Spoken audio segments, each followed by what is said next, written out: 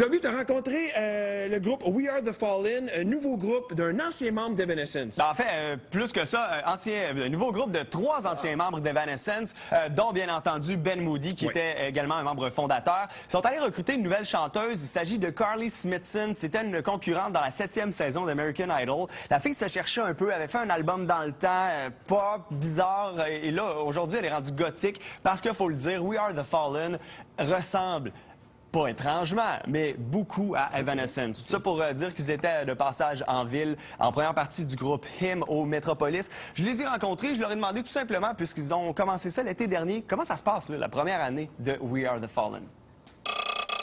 It's great to have come out with an idea of a band, and it hasn't even been 1 year, and we have a tour, a record, video, family, a video, which we saw on MP this morning. It was amazing. I saw the little symbol, got out of bed and freaked out and took pictures of the TV with my iPhone. Pictures of herself on TV. I took pictures of y'all. Yeah, it was the first time I've ever seen the music video on TV, so I like freaked out.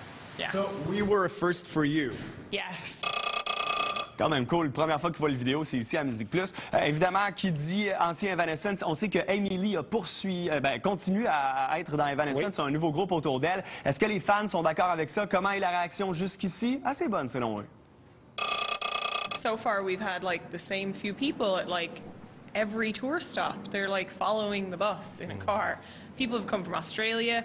There were people from Japan at our first show. They're bringing cupcakes. They're giving us nicknames. Yeah, but please, just a little word. We love tasty treats, but we by no means fight being skinny. So maybe you could switch to something like some turkey jerky, or I don't know, like Fiber One treats instead of Rice Krispie treats. No, don't. Or just give us good wishes.